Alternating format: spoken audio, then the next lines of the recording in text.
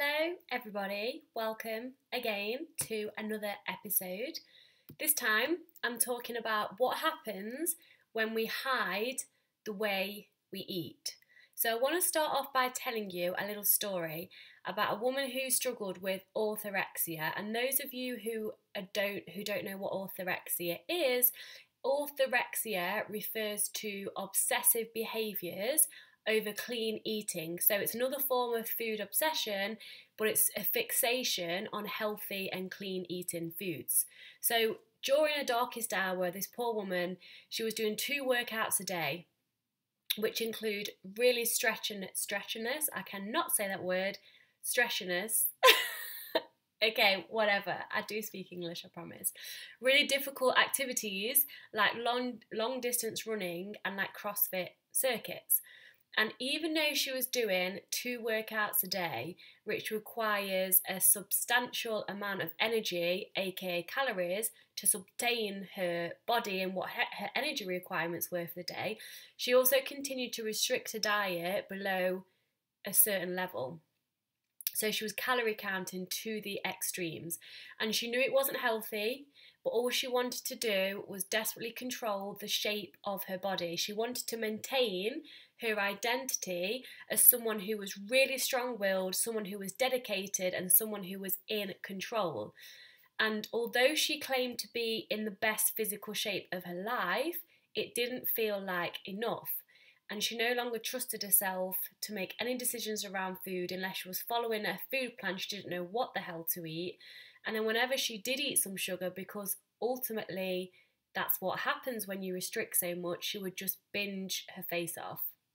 And her self-esteem was crippled because she couldn't reach her goals because they were set way too high. They were completely unrealistic. And as a result, she would find herself driving somewhere in a car and parking up somewhere where nobody could see her, and then binge eating on bad foods and then hiding the wrappers. And she hid the evidence from anybody else that knew her, so then they wouldn't know how much she'd eaten and how weak she was. And that woman was me. So I know it was a story about me to start this off with, but so many people, especially my clients, can relate to my story. And maybe you're in that place right now where you hide stuff from people. And it went against my character because I like to see myself as such an honest, open person. But when I was in my deepest, darkest ways of binge eating, I would hide it from everybody. I would lie to my mum, I would lie to my partner, because I was so ashamed of what I had eaten. And I'm sure you can understand the depth of body dysmorphia, body hate, and all this shameful eating behaviour. And when we feel like a failure, it's only natural to want to hide the evidence. So shame is so difficult to deal with, and it's basically an ugly beast. That's what shame is. And when I was pondering the question, do we binge eat at night, which is when most people tend to do it, because that's when our willpower is at our lowest, or is it because no one's looking, or we're in a situation where we can hide things? And it makes me sigh, because this is the hell of chronic dieting, like asking ourselves all these questions, like why we do what we do, and why are we hiding things, and we have all this shame and everything around, and it's just a horrible cycle to be in. So we normally eat in front of family and friends, some like aka quote normal food. So we eat normally in front of our friends and family, and then we stuff our faces when we're alone. But why do we do this? It's I think, and what I think and my philosophy on life really works and makes sense to me. The majority of this stems from the idea that certain foods are bad, like labelled bad, and that eating us then makes us bad. Like, how many times have you said to your friends or family, oh, I've been so good today, I've only had a salad and I went to McDonald's and I just had a Diet Coke or whatever.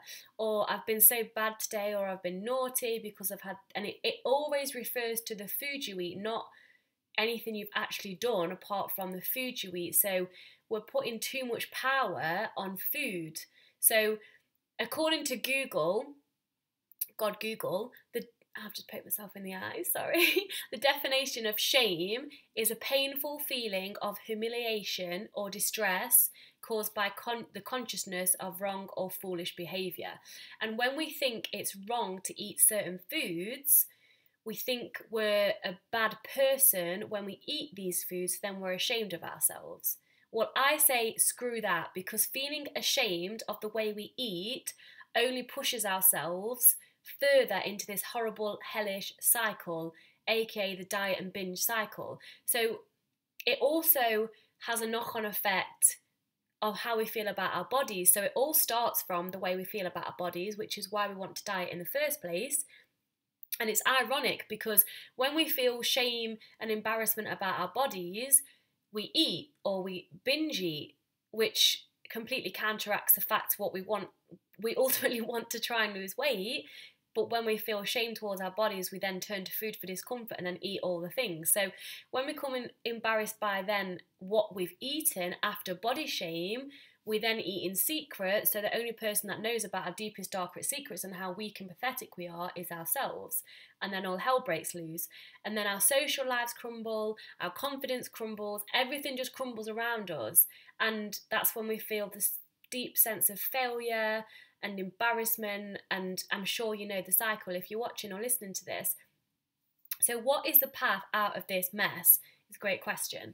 So I believe, and have had so much success from myself and my clients from the way that I teach, is it all starts by ending the war between ourselves, by giving up dieting and restriction and basically stop fighting with ourselves.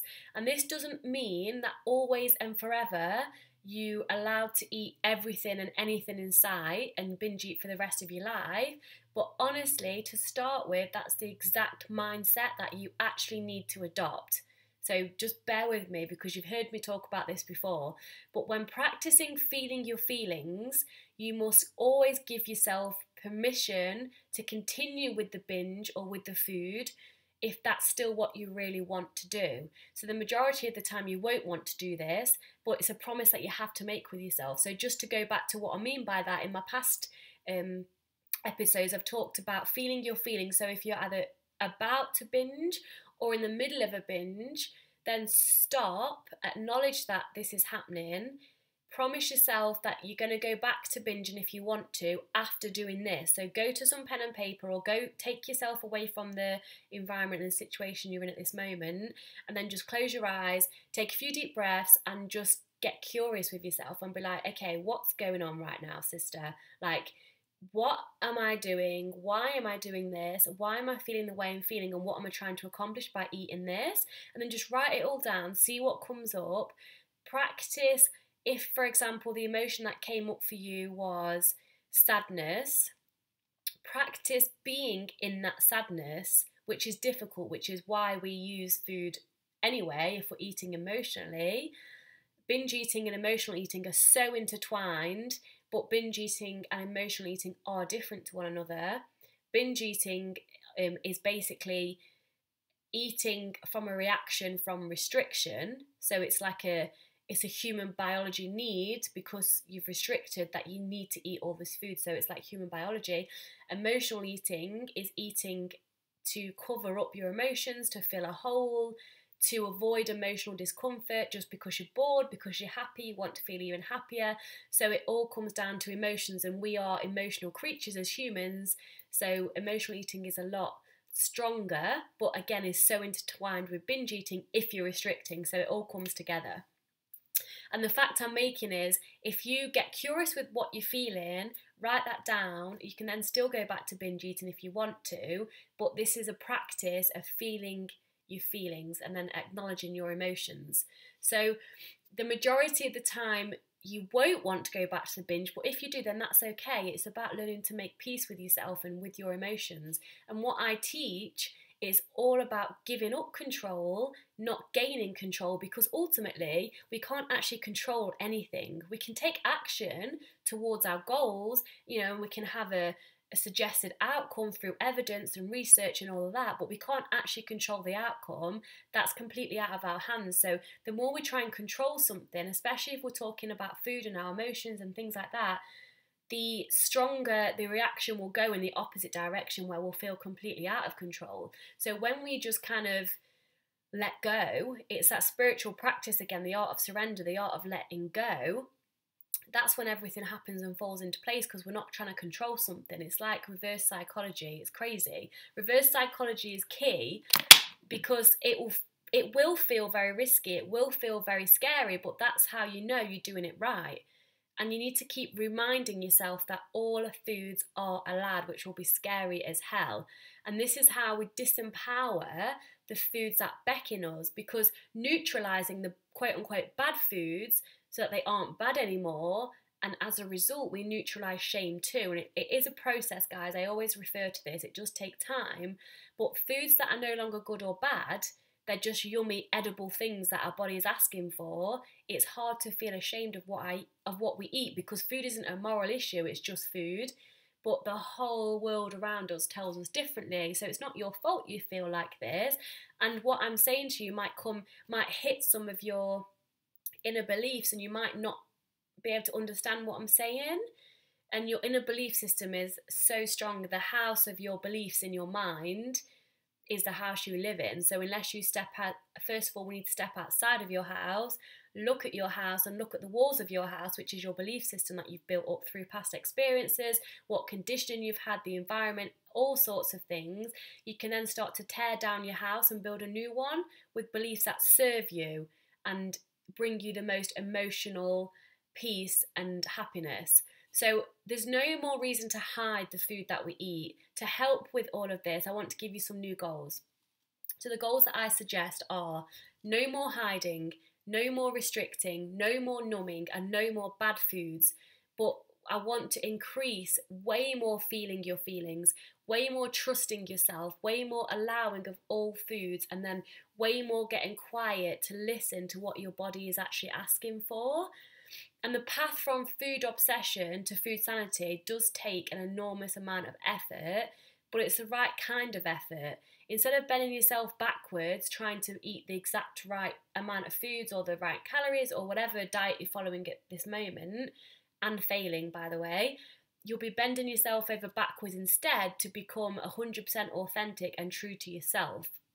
And it's only when you slowly, and it is a slow process, which most people don't like to listen to, but when you start to embody your true, authentic self, the part of you that wants to save the world and eat ice cream occasionally and eat cookies and brownies without binging your face off because that wouldn't feel good to you, that's when everything unfolds, everything softens, and everything just falls into place. Because once we give up that tight, restrictive hold of what we think we should or shouldn't be doing, that's when it becomes difficult. Once we just let go and surrender and just learn to listen to ourselves, everything falls into place. And this is so scary, which is why most people need help through this. I needed help through this. My clients need help, which is why they come to me. But the transformation is amazing. If you need help to get yourself from like food freak out to food freedom, I can help you, because I know the steps that actually work. And it's not going to be easy, but I am telling you it is going to be worth it. So if you would like help,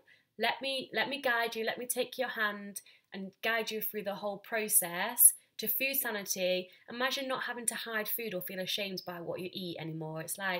It's so freeing, and there's so much more room in your head to do other stuff, like start a new business, for example. It's amazing. So as always, if you've got any questions, you know where I am. I'm always here for you, and you can have, do and be anything you want. You just got to go out there and get it.